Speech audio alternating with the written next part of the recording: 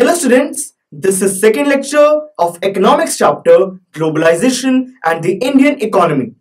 इस लेक्चर में हम बात करेंगे प्रोडक्शन और फॉरेन ट्रेड के बारे में। तो फिर आइए लेट्स बिगिन।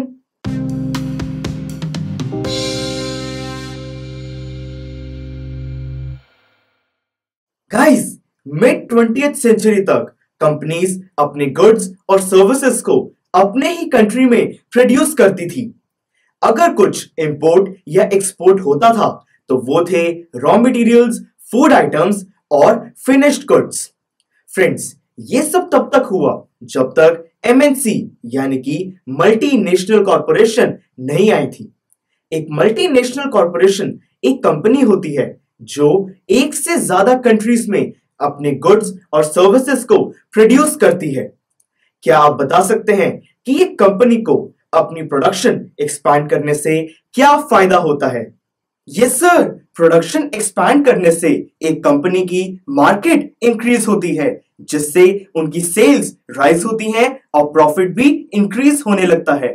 दैट्स राइट, एक मल्टीनेशनल कॉरपोरेशन अपनी प्रोडक्शन यूनिट वहां पर सेटअप करती है जहां पर स्किल्ड और अनस्किल्ड लेबर चीप रेट्स में अवेलेबल हो, जहां से मार्केट बहुत पास हो और जहां पर वाटर और इलेक्ट्रिसिटी जैसे रिसोर्सेज बहुत इजीली अवेलेबल हो।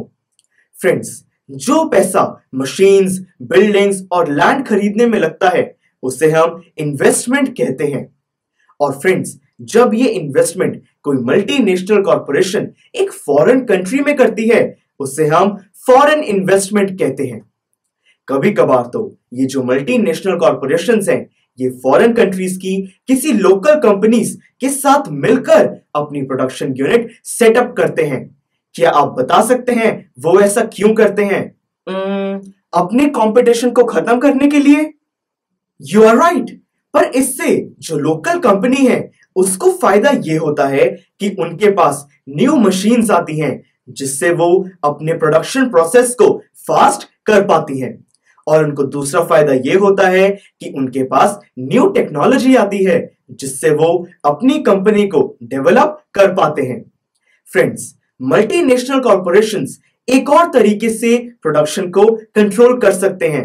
वो है कि एक एरिया की लोकल प्रोड्यूसर्स जो हैं उनसे अपने लिए गुड्स प्रोड्यूस करवाना और फिर उसको अपने ब्रांड नेम से बेचना। ऐसा करने से जो मल्टीनेशनल कॉरपोरेशन है उनका प्रोडक्शन यूनिट सेटअप करने का जो टाइम है वो सेव हो जाता है। और फ्रेंड्स, इससे अलग अलग लोकेशंस पर जो प्रोडक्शन यूनिट्स हैं वो आपस में इंटरलिंक भी होना शुरू हो जाती हैं। टीचर, तो ओवरऑल फॉरेन ट्रेड का क्या फायदा है? गाइस, फॉरेन ट्रेड का फायदा यही है कि जो प्रोड्यूसर्स हैं वो अपने कंट्री के साथ साथ दूसरे कंट्रीज में भी अपने गुड्स को सेल कर पाते हैं। इससे उनकी मार्केट और उनके प्रॉफिट्स तो इंक्रीज होते ही हैं, साथ में जो लोकल बायर्स हैं उनके पास हर चीज की वाइड वैरायटी अवेलेबल होती है।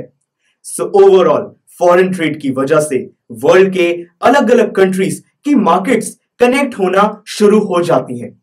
This was all about this lecture.